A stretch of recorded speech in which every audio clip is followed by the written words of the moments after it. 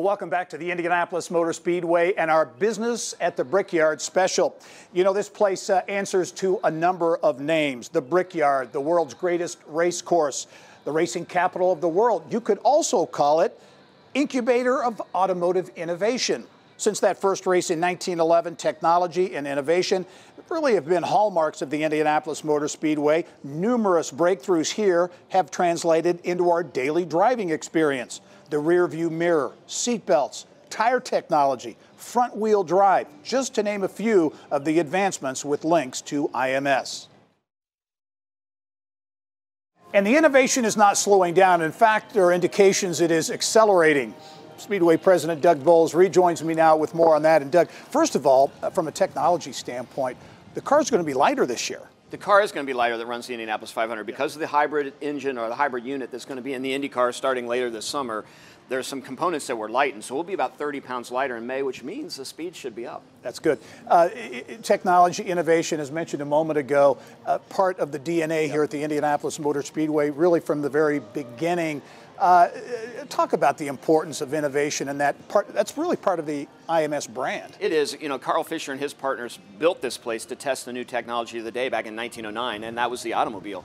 So the fact that we continue to test it, whether it's through mobile devices or some of our cellular partners that are really helping us, or through the Indy Autonomous Challenge, this place is still being used to test new technology. You mentioned the Indy Autonomous Challenge, and that is really forward-looking technology that you're looking at now. They're going to be back at the Indianapolis Motor Speedway again. Talk about this. Driverless cars is crazy, but it's reality. It is, and as the promoter of the Indianapolis 500, I love the fact that there are drivers in our cars. So I think we're a long way from having an Indy 500 this way, but what's going on through the state of Indiana, through the Indy Autonomous Challenge, is we're really trying to showcase what we do here in Indiana. Technology is so important to our economy, and we are a leader, not just in the U.S., but globally, in using the Indy Autonomous Challenge race cars powered by normal racing engines, but the brains of it are computers that university students and high school students do. They come out here and compete, and it really brings the best and brightest engineers here to Indiana and also showcases what we can do in Indiana as a technology state. Talk a little bit about the event itself, because you mentioned it brings the best and brightest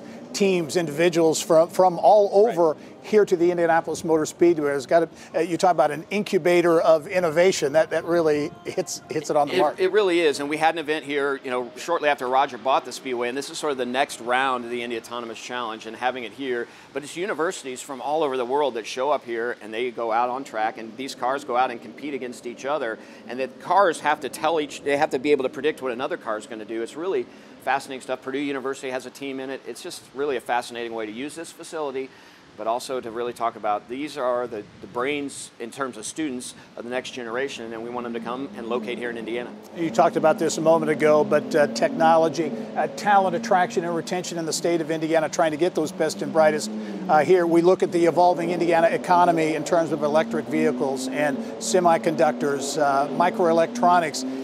This, what we're talking about here, fits right in with it. It is kind of a connector for that. It is 100% a connector for that, and that's really one of the things we've really tried to do here at the Speedway. We're a racetrack, but when we make decisions on events to host here, it's not just how many people can we get in the grandstands, but how is that event helping the greater economy of the state of Indiana, and the Indy Autonomous Challenge certainly does that.